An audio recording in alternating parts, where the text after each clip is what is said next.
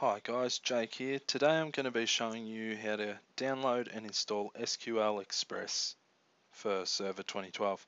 So you're going to go to this website, which the link's below, and download the top one or the bottom one. The bottom one has your whole configuration thing. You only really need the top one, Management Studio. If you need the Management Studio, you download the bottom one. But download the version that you want. I'm downloading both because I'm using it for two different things, so I'm just killing two birds with one stone. But as you can see, it's going to take a fair while to download, so I will skip a little bit of this and we'll get back to it. So now it's fully downloaded.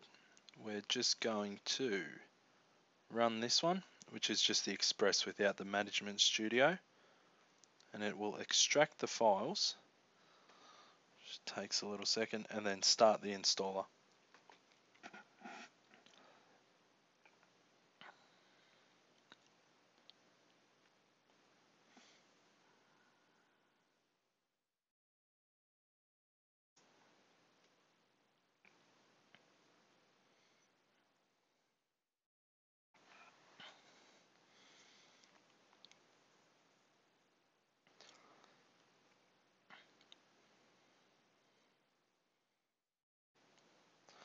So we want to install a new server because this one hasn't already got 2008 SQL on it.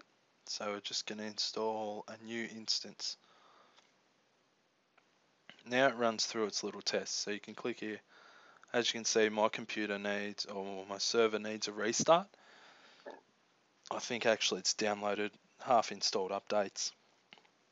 So if it fails anything, fix what it's failed before you install it. So yeah, it's downloaded updates, update and restart. I'll hit. Now this will probably take a bit, so I will speed it up. Now this is going at 1900% speed. So as you can see, it did take a little while to reboot.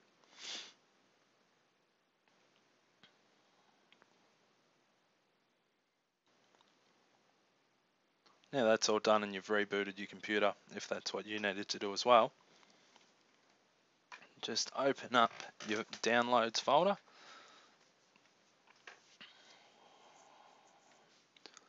Just by clicking downloads there. And start this one. See, the other one's the Management Studio one. As you can see, it says SQL Management Studio. Now that will install SQL Server as well. So that's this same thing that I'm running now, and also the Management Studio. But I don't need the Management Studio at this point for what I'm doing. So just run this, and it'll do the same thing again. It'll run through its checks, and hopefully this time it will pass everything.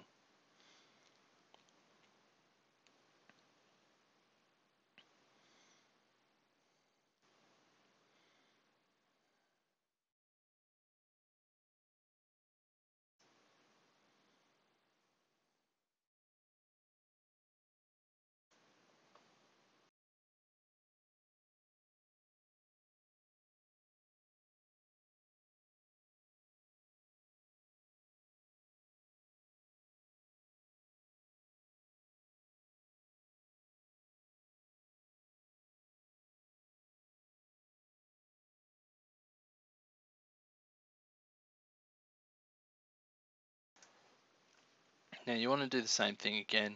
Just ignore that server manager thing. It'll pop up eventually. It just takes a while to load while I'm doing other things. As you can see, I can't stop it. It's just doing its thing. But anyway, we'll just have to ignore that. But hit New SQL Server Standalone Installation. Once again, just like we did before.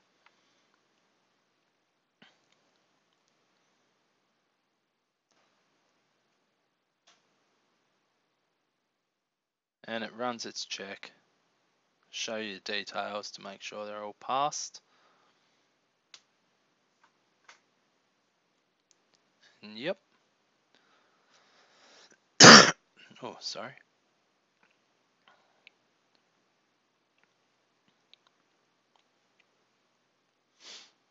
As you see, Server Manager's popped up behind there.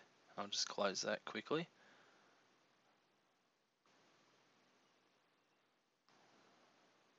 And it's still not loaded. So here we go. Now it'll check for updates. And checking for updates takes a really long time for some reason. So we're just going to stop it from checking for updates.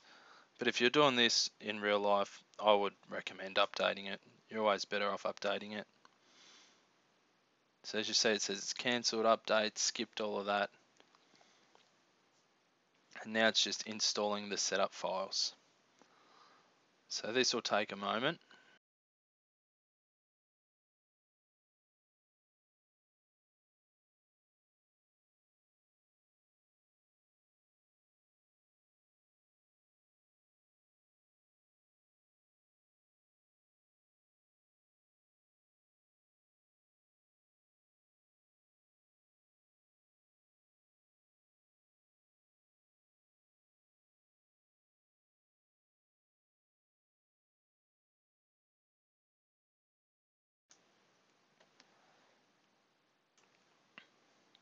So now we're up to the feature selection.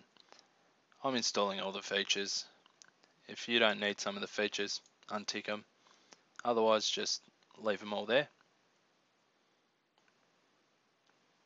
You're better off leaving them all there. And this is where it's installed, as you see, just there, under shared feature directory, and the x86 parts are the parts that aren't 64-bit.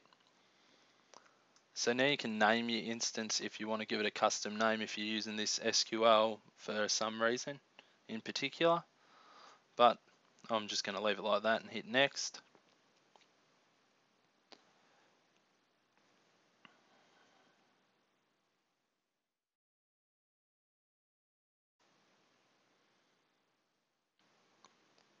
Service accounts, it'll make its own account that it needs.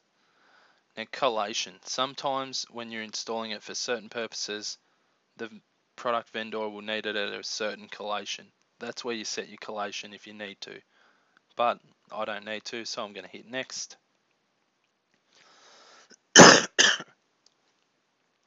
Windows authentication mode, that's just your administrator user for the SQL server, which mine's just my administrator of my server. Now you can tick this box here if you want it to send error reports to Microsoft to report on whatever errors you're having or whatever. But you don't need to tick it. You can if you want to. You don't have to. If you want to send it, it's not going to, like, the amount of bandwidth it uses, it's not going to use much anymore. It's not like you're on dial-up or anything. So now it's just doing its install.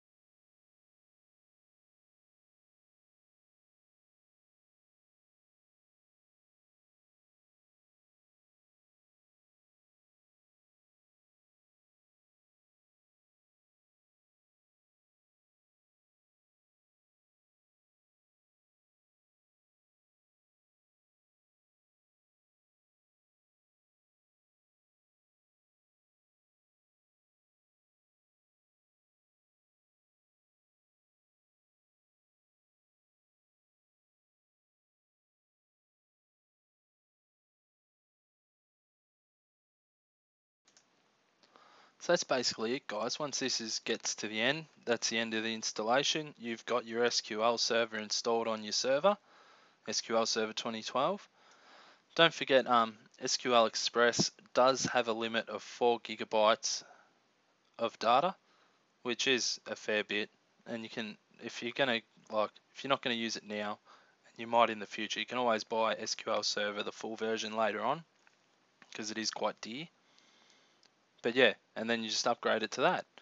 So this is good for like smaller servers. So anyway, guys, don't forget like and subscribe to see more videos. If you want to see any different tutorials on anything in particular, let me know in the comments box. Otherwise, I'll see you next time.